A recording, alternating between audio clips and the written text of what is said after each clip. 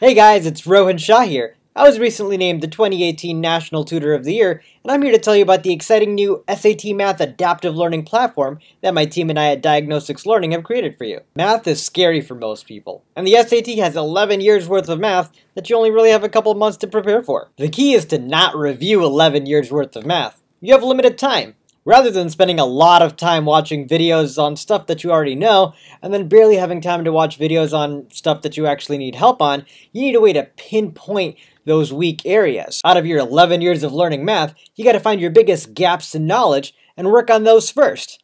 That's how you get the highest possible score boost in the lowest possible time. Well, my company's new adaptive learning platform helps you do exactly that. Signing up on diagnostics.com is easy, and you can begin using it instantly.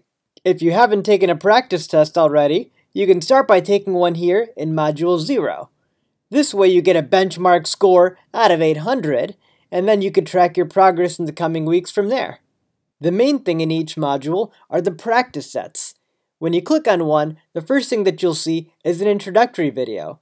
Now this is really important because this, short 4 or 5 minute video really goes over the most used formulas and concepts and tricks on the exams. Once you watch that, the real thing begins when you click on Start Learning. To get the most out of this practice, make sure that you have some paper out and that you're writing and really giving these a good attempt. Notice that because this is still practice mode, there's always an I'm not sure option. It's like you're with a real tutor, where if you don't know, the tutor can go over it. Not only is there a video explanation, but also a text version of it. The key is that this is adaptive, so the questions you end up seeing are based on what you're getting wrong, so that way you're getting more practice on your weakest areas. Now you might spend a half hour on a practice set, and you might spend 2 hours on a practice set. It totally depends on which questions you're getting right and wrong, so again, take your time, take some notes, and really just take ownership over this process. There's also some FAQs to go through for each module. There's also some notes over here that you can use for reviewing, in addition to the notes that you might have written out during the practice problems. The key is that at the end of each module, whether it takes you 1 week or 2 weeks or 3 weeks to finish this, is that there's a practice exam. Now you do have to finish this test in one sitting, and of course you don't get immediate feedback after each question. Again, it simulates the real exam.